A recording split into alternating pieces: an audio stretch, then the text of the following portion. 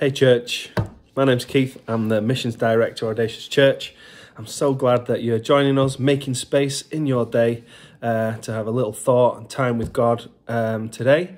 And I'm just going to start a new series today over the next couple of weeks about mission. And I've asked some awesome, audacious heroes who have been on mission in the last 12 months or so to share a little bit about what God has done in them and through them as they've stepped out in faith being on mission.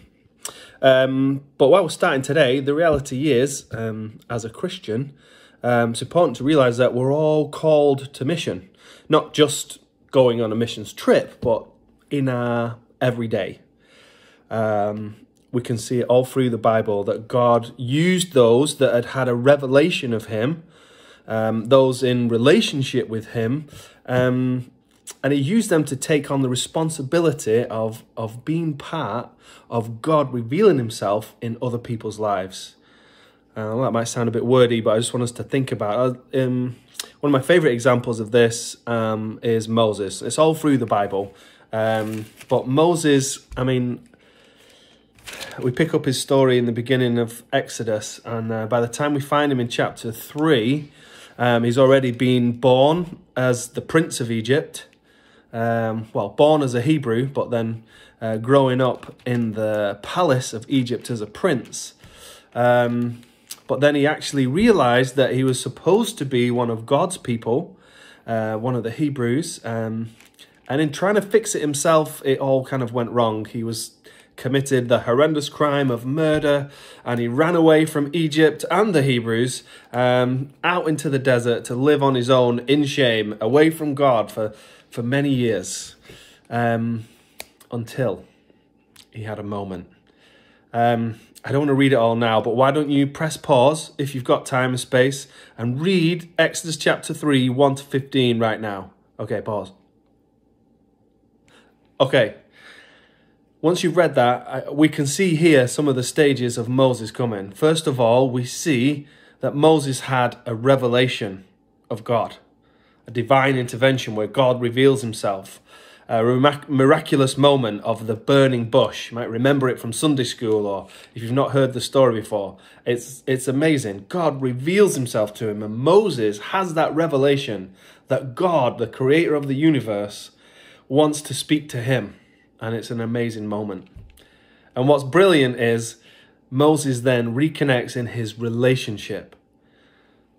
Revelation of who God is, and then reignites his relationship with God that he was born for, he was created for. We were all created to be in relationship with God. And Moses has this beautiful conversation between verse 6 and 14 where going back and forth as God says, no, I'm calling you. He says, oh, me, I can't be in relationship with you. I can't do your business.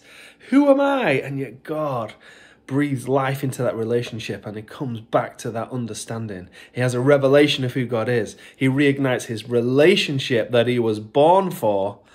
And then in that same interaction, as he talks, God speaks to Moses about setting his people free.